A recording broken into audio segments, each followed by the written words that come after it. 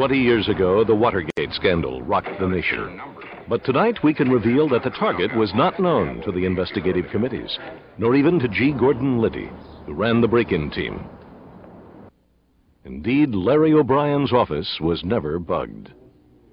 Buried in the National Archives until now is evidence that could unlock the mystery. It is this key. One of the burglars risked his life to conceal it. Was it the key to the real target of the break-in? Was it the key to a call girl ring with sinister underworld connections? What was the real role of John Dean, the counsel to President Nixon, who turned state's evidence in return for a minimal sentence? Always remember, others may hate you, but those who hate you don't win unless you hate them. And then you destroy yourself. Thank you very much. A prophetic comment in an emotional goodbye to his staff from Richard Nixon, a president ruined by a scandal that need never to have touched him. By the time he left the White House in disgrace, the suffix "gate" had already been added to the English language to signify a major political scandal.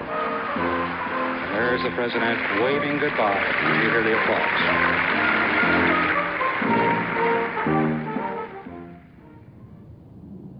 When 5 burglars were caught at the Watergate building in Washington 20 years ago, they unleashed the most destructive political scandal in the history of the United States. The building was the headquarters of the Democratic National Committee, and the burglars were in the pay of their Republican opponents, specifically the campaign to re-elect the president. 12 men went to jail for the burglary and the cover-up.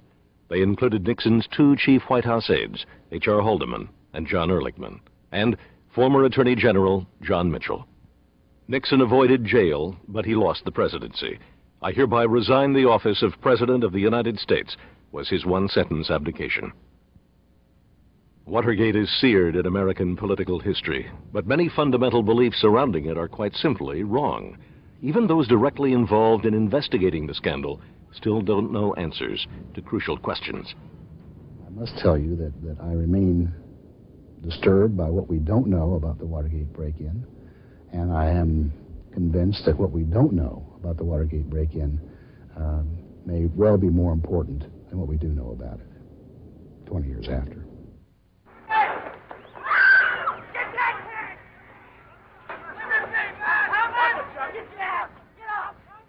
20 years ago, the Nixon administration was under siege. The White House was fighting wars on 2 fronts, in Vietnam and in the streets.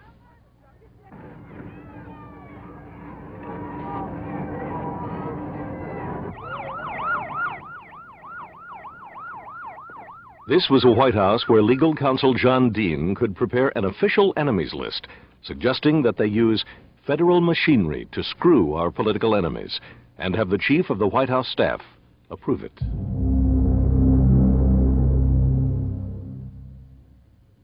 The burglars were led by G. Gordon Liddy, an ex-FBI agent. He loyally went to jail for his political masters, admitting nothing. Now he has a story to tell, and what a story. It was to get sexual dirt, if you will, on the Democrats. And from what we have now learned, there was plenty there to be had. We'll hear more about the allegation that Watergate was motivated by a desire to get sexual dirt on the Democrats later on in the program. The 5 burglars Liddy commanded were all ex-CIA operatives. 4 were Cubans, who all fought in the abortive Bay of Pigs operation against Fidel Castro. Frank Sturgis, the leader of the Cubans, remembers how he was recruited for the Watergate break-in. Evidently, the president felt that there were so much leaks in the FBI, there were so much leaks in the National Security Agency, there were so many leaks that were coming out of the White House itself, plus the leaks that were coming out of CIA, and he wanted to plug up these leaks. He wanted to find out who was leaking confidential information to the press. That was our job. And the Special Intelligence Unit had more power than a lot of these agencies had. And this is where the news media came up with the idea, calling us the plumbers, to plug up the leaks. For all their CIA connections, the plumbers were incompetent burglars.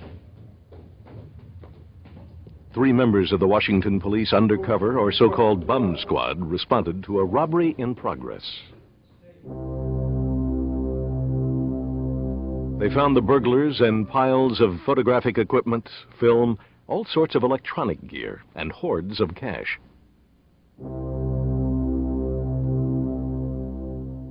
But later, the police found something that was much more interesting. In fact, it was political dynamite. The address book of one of the burglars, Bernard Barker, included the listing HH for Howard Hunt and the initials WH, White House. It was the first indication that the White House was behind the break-in.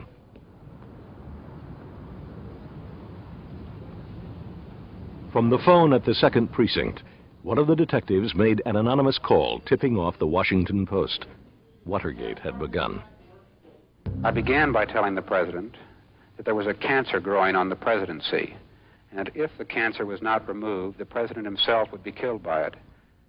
John Dean is remembered as the young man who mesmerized a nation by his seeming encyclopedic memory, which so damaged the Nixon presidency.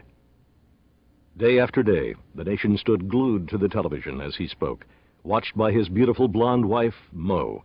Dean was the chief witness before the Senate committee, an insider who turned state's evidence in return for a minimal sentence. The president was well aware of what had been going on regarding the success of keeping the White House out of the Watergate scandal, and I had also expressed to him my concern that I was not confident that the cover-up could be maintained indefinitely.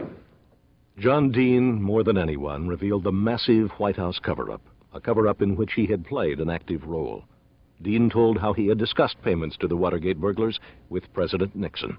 I told him I didn't know much about it, other than the fact that the money was laundered, so it could not be traced, and then there were secret deliveries. But some government officials now think that Dean knew a whole lot more than he let on. They believe his role in the cover-up was so pervasive, it fatally flawed their own investigation, so they never found out what really happened. The FBI set up a special team to investigate Watergate, but almost everywhere they went, John Dean had been there before. Angelo Leno was the FBI special agent in the Washington field office responsible for the Watergate investigation. Leno is now retired, but he still acts as an FBI consultant. We had no idea that John Dean was getting the information. And what John Dean was doing with the information was circumventing our investigation. Every avenue that we tried, John was either there or was about to approach somebody, debrief them, and I don't know exactly what he said to them, whether he told them, don't say this and don't say that. Much to the disgust of Angelo Leno, Dean was intimately involved.